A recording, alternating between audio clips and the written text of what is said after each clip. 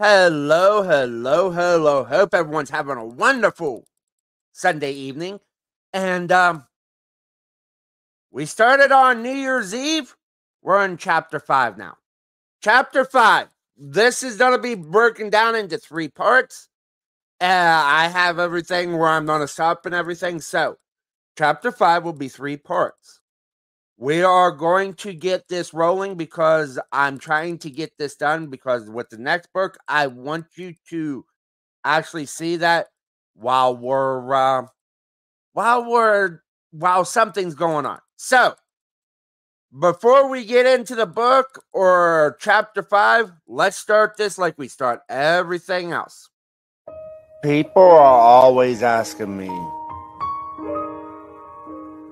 why am I so angry?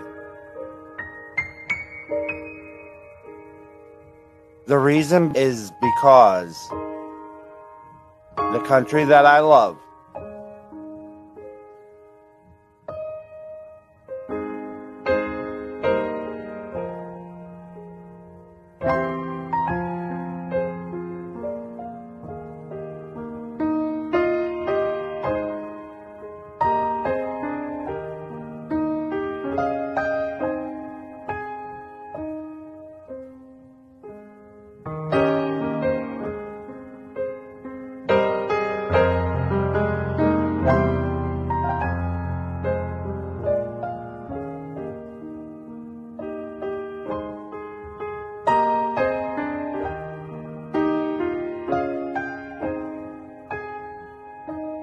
is destroying itself from within.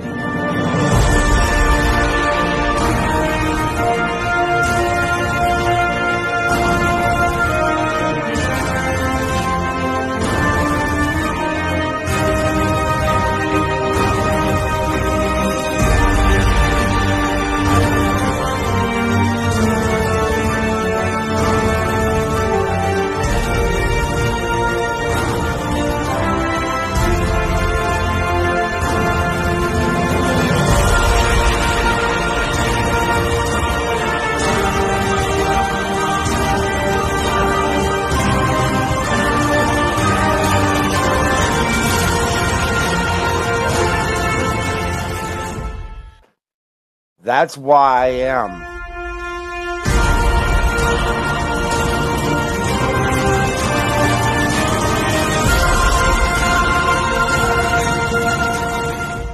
The angry conservative.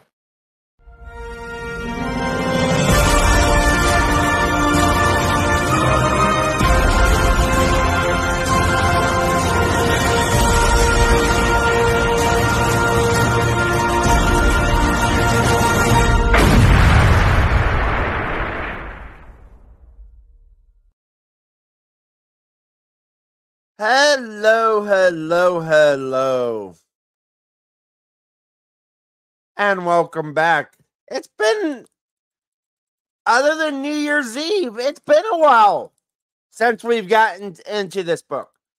But we are going to get into this. We will start chapter 5 tonight. So, I do have everything pulled up. I have everything ready to go. So, here we go, people. In the future, you will own nothing. When the masterminds at the World Economic Forum write or talk about the forthcoming Industrial Revolution, they often detail forthcoming technological advancements and elaborate on the disruptive effects that tech will likely cause for future generations and society. I wonder why that is. I wonder why that is. They also use open-ended predictions about the future to advocate for concepts and programs discussed in the first few chapters of this book. And you've seen all that. If you've been with me for a while, you've seen everything that they have tried to do. But rarely do Schwab and others at the WEF paint a comprehensive picture of what society will look like for everyday Americans in the wake of these far-reaching innovations. So when the World Economic Forum website published an article titled Welcome to 2030, I own nothing, have no privacy, and life has never been better. It caught my attention along with millions of other people. And as you can tell, the numbers, everything's in the description, so you know what's coming. Ida Auken is the author of the new infamous article, which was originally posted to the WEF's website in 2016, but did not gain significant attention until 2020, following the launch of the WEF's Great Do-Over campaign. Auken is a Danish politician and was a member of the WEF's Young Global Leaders program at the time she wrote the piece. In the article, Atkinson depicts a future where the idea of property rights is flipped on its head. Property rights. Writing from the perspective of a fictional citizen in the year 2030, Auken describes a world devoid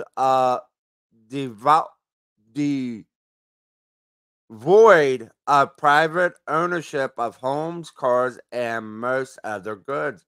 In other words, people chose to do things differently. It might seem odd to you, Auken writes, but it makes perfect sense for us in this city. Everything you consider a product has now become a service. Instead of owning a home, people rent. Instead of owning a car, people use public transportation. Instead of purchasing appliances and other goods, they borrow products for a limited duration. This idea of renting or borrowing everything even extends to the clothes people wear.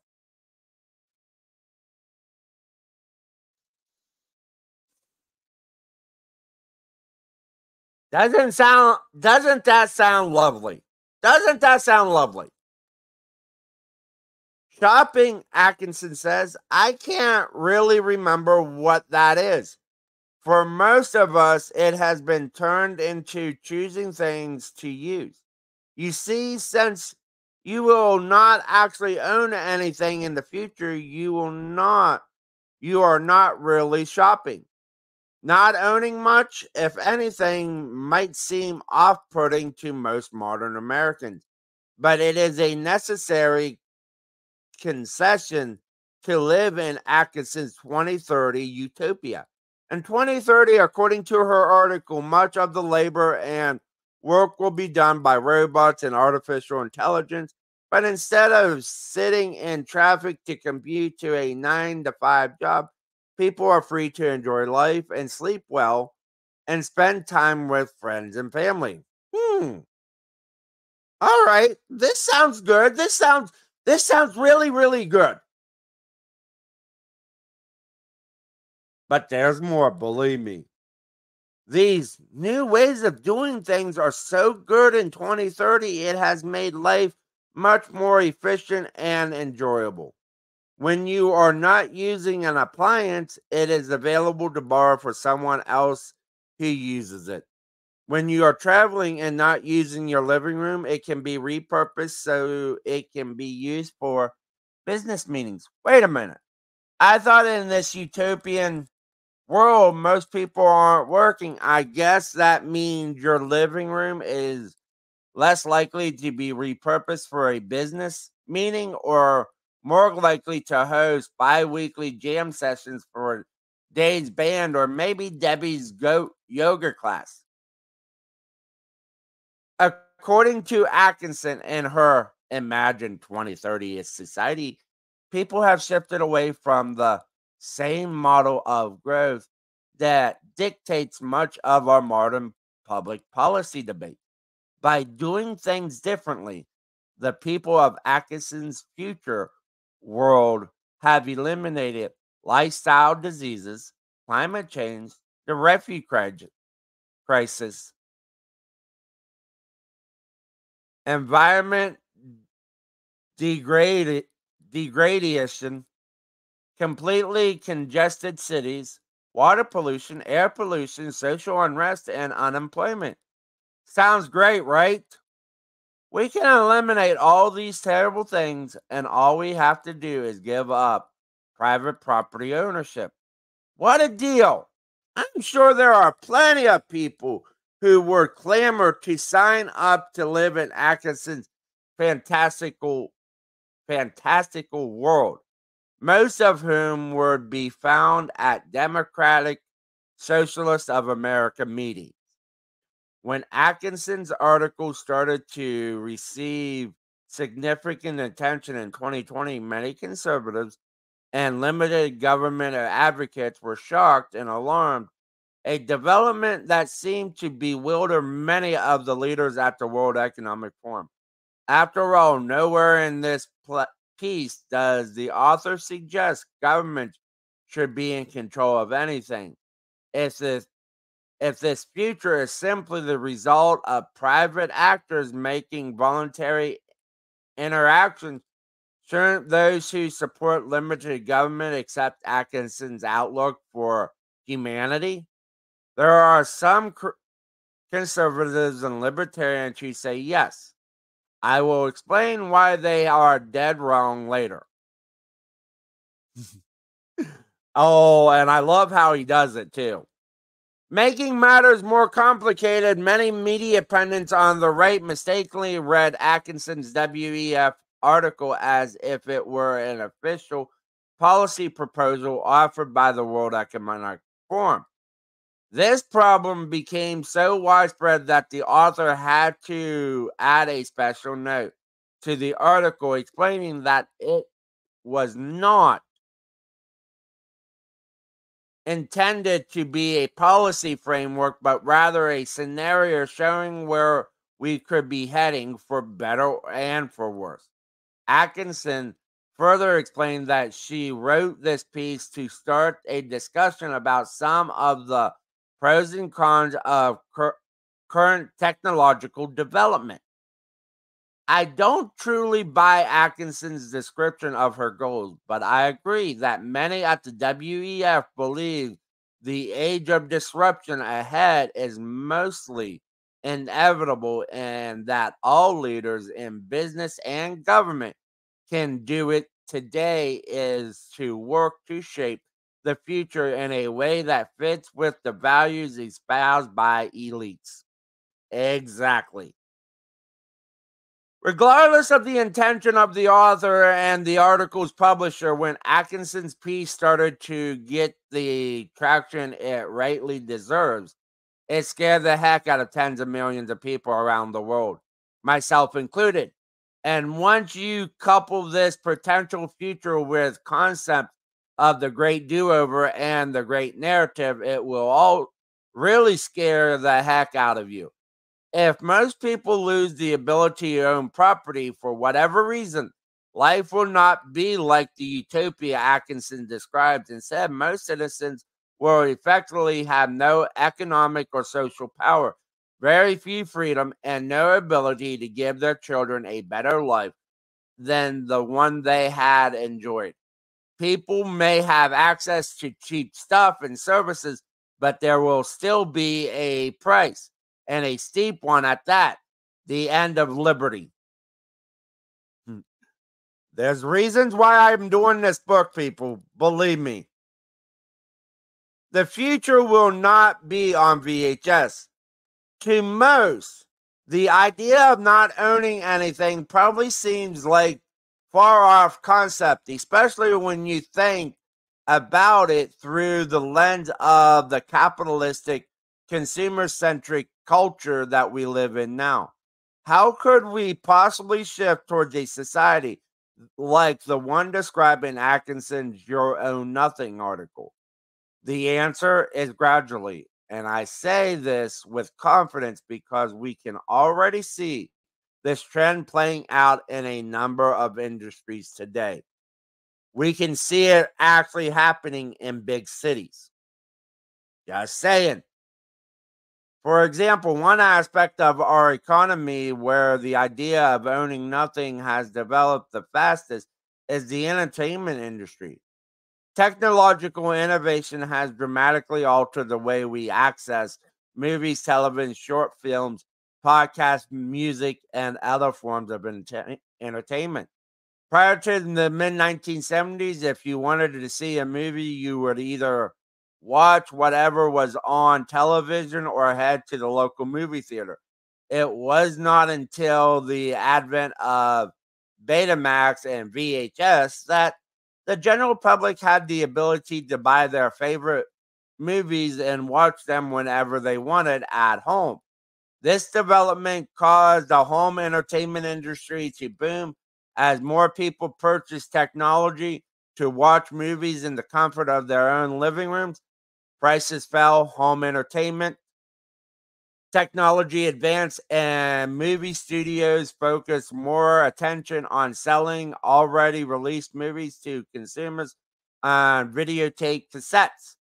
Videotape soon gave way to DVDs, and by 2005, DVD sales generated more than 15 billion in revenue per year. Dang, that 15 billion, people, with new releases selling for $20 and dollar bins popping up at Blockbuster video stores everywhere. Private movie collections grew.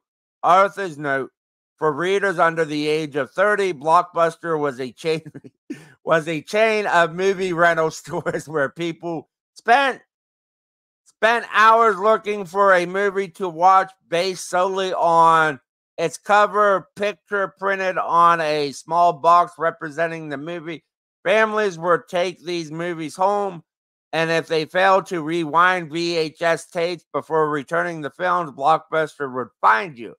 If you made the grave error of losing one of Blockbuster's videotapes, they would take possession of your car or force you to enter an indentured servitude, whichever the company thought would be more profitable. Oh, that is funny. But then something unexpected happened. At the height of Blockbuster's empire, physical media sales and rentals started to fall. By 2018, DVD sales had dropped a whopping 86% from their height in 2005. Blu-ray, once billed as the next generation of home video, peaked in 2013 before rapidly falling in the years that followed, which caused the incredible drop. Were people suddenly disinterested in movies and home entertainment? Of course not. Innovation happened.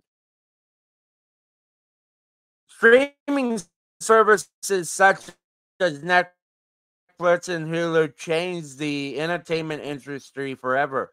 Advancements in internet speeds and tech devices created an environment in which consumers could buy access to a streaming service and watch as many movies as they wanted, including films made a half century earlier, as opposed to buying a DVD from a brick and mortar store. By 2020, streaming services represented more than 70% of all home video revenue. And with companies such as Disney and HBO investing increasingly more money in their streaming services, this trend is sure to continue in the years ahead. Streaming services, people.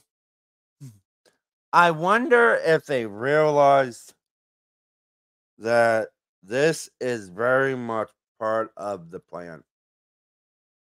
Streaming services offer a deal that's too good to pass up. Instead of paying $65 to buy a DVD box set of the newest season of your favorite TV show, you could use that $65 to buy access to a streaming services for 8 months, watch every season of your favorite show, and have access to thousands of other shows and movies too.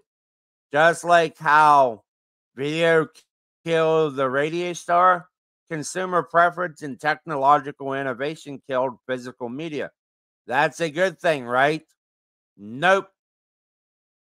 I'll admit that I don't think there was a problem with any of this when the trend started. I love streaming services as much as the next guy, but the institutions have become more political and closely tied to government over the past several years.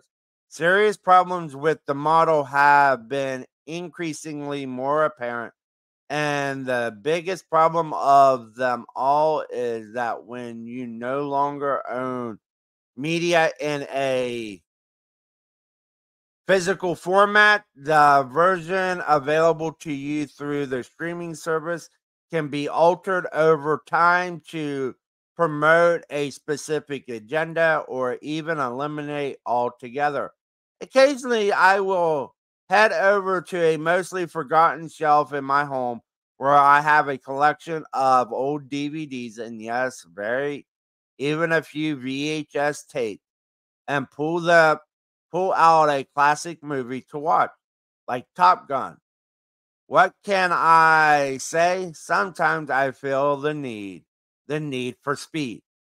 And when I pop that disc into the DVD, I rest assured that Maverick and Iceman's adventure will play out on my television set exactly as it did when I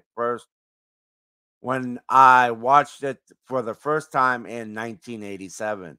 And when I watched the DVD for the 1000th time 20 years from now, it will still be exactly the way I remember it from the 1980s. While this might seem like a relatively unimportant feature of physical media, it is actually becoming an important luxury. Because I'm going to say this now. Some of the things that I've shown you on here, I have everything backed up, and all the videos, everything I have is put on different platforms. They can change these because they're on the internet. The data printed on a disc or a record onto a cassette or recorded onto a cassette are there permanently. If the physical media remains undamaged, I will have access to that data forever. But this is not the case when dealing with streaming services. The data for the movie as it exists on a streaming service server, like those owned by Netflix, are fluid. At any time, Netflix could take down Top Gun. Its copyright owners could alter the movie, and then Netflix could re-upload it without any warning to the consumer at home. They can do this because you don't own the content. They own it. You are merely renting access to the film. Oh. Over the past decade, numerous companies with streaming services have been caught or openly bragged about using their power to change content based on public pressure and to promote social justice.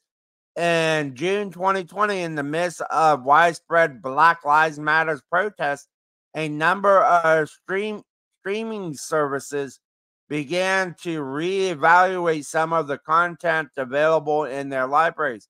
HBO removed the movie 1939 Oscar-winning movie Gone with the Wind after the screenwriter John Ridley wrote an op-ed for the Los Angeles Times saying the movie glorifies the antebellum South and perpetuates some of the most painful stereotypes of people of color. HBO has since restored the film to its streaming service, but the movie is now preceded by a 4-minute lecture highlighting the controversial aspects of the film and the racist practices of Hollywood at the time of the film's production. Watching Gone with the Wind can be uncomfortable, even painful, warns the Turner Classic Movie representative. I don't know about you, but nothing gets me in the mood to watch a movie like a stern lecture from my cultural betters. Further, in June 2020, a number of streaming services purged any depiction of blackface from their content libraries. And no, I'm not talking about the 19th century plays streaming on vaudeville. I'm talking about episodes of shows many readers of this book would regularly watch, such as NBC's 30 Rock and Community, FX, It's Always Sunny in Philadelphia, ABC's Scrubs. Even Golden Girls had an episode purged. In most of the cases mentioned above, the show is completely self aware of the offensive nature of this practice, and it's part of the comedic scene that mocks it.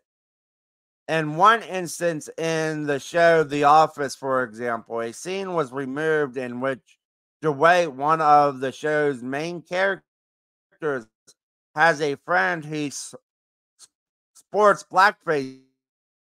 In the episode, it is made very clear that this is a generally unacceptable practice. Dwight's ignorance of social norms is the joke, but the nuance doesn't matter to elites running the entertainment industry. Now, these episodes are forever unavailable on streaming services.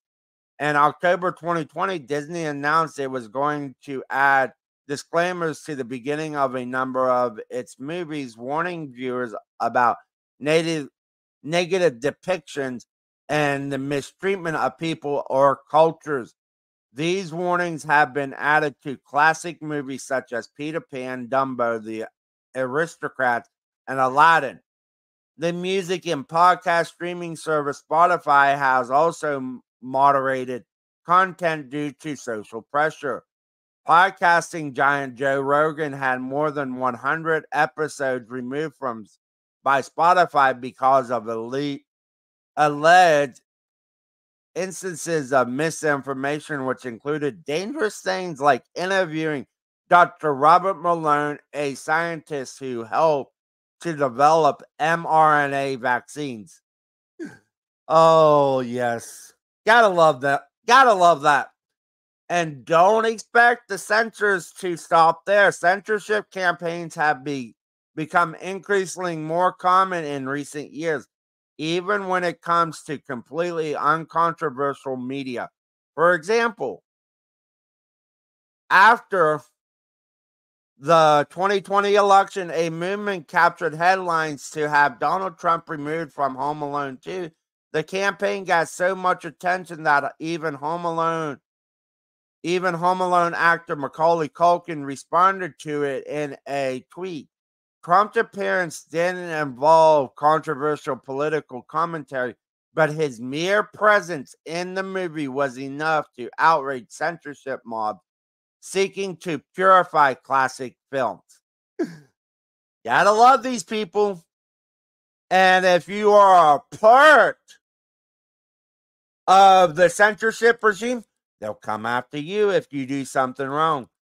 The purity standards they have are very much, they'll eat their own. And we've been seeing it happen here lately. The point of all of this is to say, when you don't own physical media, the media is susceptible to change. The corporations that do own the media can do whatever they want with it. If a show contains a joke that is considered too cruel or tasteless by current societal norms, delete it. If a movie's depiction of a person, gender, orientation, or race is no longer socially acceptable, change it.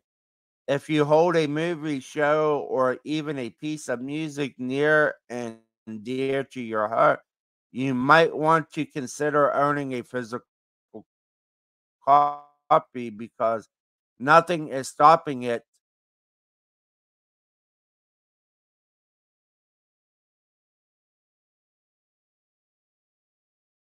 Nothing is stopping the corporation that owns it from altering or destroying it completely. If the strong political or ideological winds to destroy media.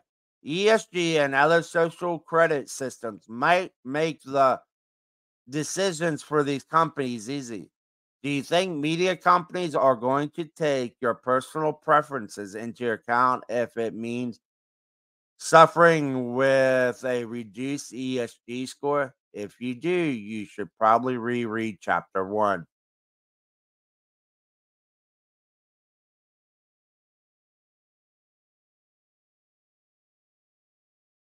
Now, you might be thinking, Glenn, why are you spending so much time talking about movies and streaming services? I picked up this book to read about the future and the World Economic Forum. What does this have to do with property rights and private ownership?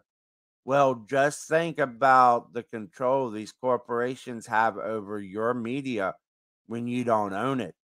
And then imagine what they could do in a world where you don't own anything and corporations and government, own everything.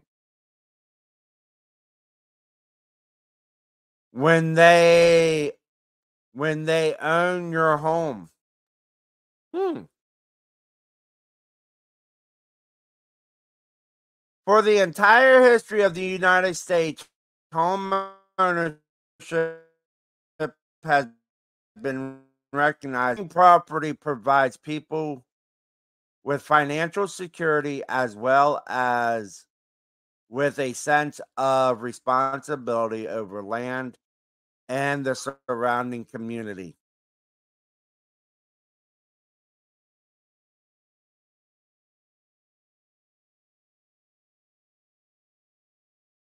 However, after decades of home ownership being an essential part of life in America, a trend has developed that's transforming the United States into a nation of renters. If this continues, the development will not only have a substantial impact on working families' ability to build wealth, but it could also have dire consequences for individual liberty. Owning your own home comes with a plethora of financial benefits. As you pay down your mortgage or as your home appreciates in value, homeowners build equity. Laws have been written to ease the burden on homeowners. Property has proven itself to be an asset that effectively weathers financial storms and bouts of inflation. Studies show growth and wealth yielded from home ownership overshadows every other form of wealth generation. Owning a home has proven itself to be such an important component to personal wealth generation that numerous presidential administrations have campaigned on increasing home ownership. In fact, both the Clinton and George W. Bush administration pursued policies designed specifically to encourage home ownership. Of course, as with most things the government tries, these policies resulted in disastrous housing market meltdown, but that is a topic for a different book. Taking all of this into account, it should be no surprise that home ownership rates have for decades remained constantly high in the United States. According to stats compiled by the Federal Reserve Bank of St. Louis, home ownership has hovered above 60% since at least the mid 1960s. The rate peaked in 2005 when home ownership crept above 69%. By the end of 2022, the rate has slipped to just under 66%, but still well within the average historical range. But unfortunately for Americans who yearn to join the home ownership club, there are major headwinds that develop in recent years that have the potential to drive this rate much lower than we have seen in the modern era. And with that, we are done for today. So, with that being said, that is part 1 of chapter 5. Tomorrow, next week, my bad, we will do part 2 of this. I hope everyone has a wonderful evening, and remember, be good to one another because we are in this together, no matter if you're left, right, or center. I will see you guys on the next one. Oh, say, can you see by the dawn's early light what so proudly we hailed at the twilight's last gleaming, whose broad stripes and bright stars through the perilous fight o'er the ramparts we watched were so gallantly streaming.